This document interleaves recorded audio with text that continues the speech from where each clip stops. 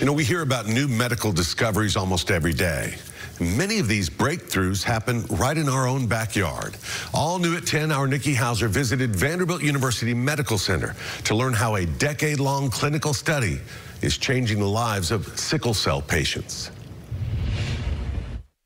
One of Vanderbilt's latest studies has found a cure for sickle cell disease. It's something that affects millions of people worldwide.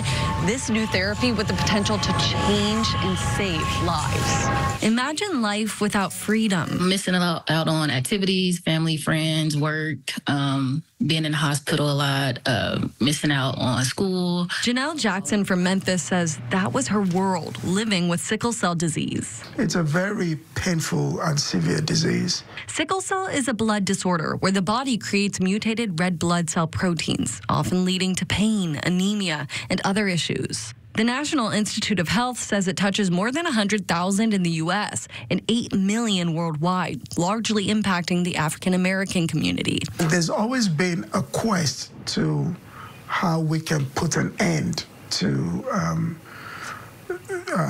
this painful disease. Finally, an answer. Oh, I think it's a big game changer. That's Adetola Kasim, a professor of medicine overseeing Vanderbilt's adult stem cell transplant program. He says a bone marrow transplant from a close family member can cure the disease. While beforehand only a perfect match from a sibling would work, now they know stem cells from a parent, sibling, or first cousin that are only 50% matches can still be successful. An affected family member whose probability of having a perfect donor within a family was only about 6 to 10%, now goes up to more than 90%. Results from his recent study on the transplant back that up and substantiate a previously published study on the cure.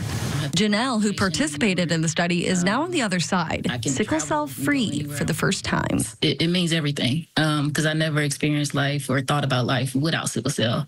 I just knew that, sickle cell was going to be what took me out. And now that I no longer have to worry about that, it means everything. And all of a sudden, they're cured and they now go back to become productive members of society. Productive members of society. I mean, you just get a sense of satisfaction that, yes, you have a treatment that truly works. With a treatment that gives back dignity and freedom. Nikki's with us now. Really an amazing breakthrough because this is going to help sickle cell patients all around the world. Yeah, it's amazing. I talked to, obviously, a sickle cell patient here in the United States, but especially in those areas where the disease is more prevalent, that's what they want to get this cure to, like places like Africa and India. So awesome. And I know Vanderbilt worked with Johns Hopkins and University of California, San Francisco. Exactly. Yeah. Some great minds all together. Thanks, Nikki. Of course.